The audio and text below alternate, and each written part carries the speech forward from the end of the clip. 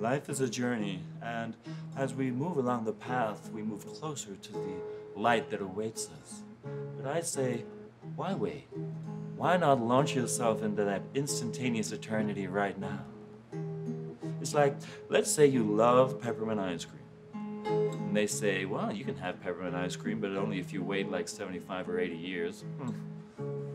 But then you look and there's a whole tub, a pint of peppermint ice cream, the Haagen-Dazs stuff, the expensive stuff, right there in the freezer. What are you gonna do? You're just gonna look at it? No. You're gonna eat it, right? And that's what death is. It's eating that peppermint ice cream on your terms.